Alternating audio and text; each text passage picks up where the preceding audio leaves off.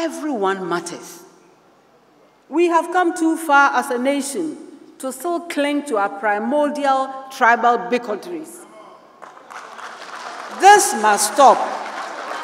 Diversity is a source of great strength, whether you are Ga, Infante, Sisali, Ewe, whether you are Gonja, Asante, Zima, or whatever, or Mampusi, or any other ethnic group. You are valued as a Ghanaian. As if all of this is not bad enough, the level of violence, brute force, bloodletting, and sheer breakdown of law and order in an otherwise straightforward act of registering to vote is unbecoming of our country, especially of a country that until recently was hailed as the fulcrum of democracy in our region. How did we descend into this situation? The answer is simple. When there appears to be selective justice, when some offenders are not even placed on the hook, but are hailed and promoted and excused for being nasty and violent, the logical outcome is what we see.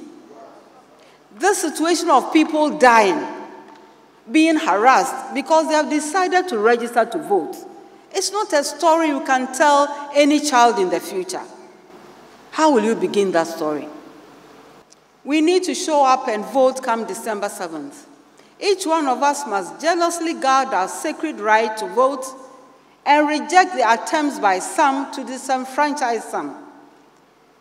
We are all Ghanaians and we love this country deeply and we make contributions to the running of our country. Do not let anyone make you feel otherwise. The choice we have in this election is very clear.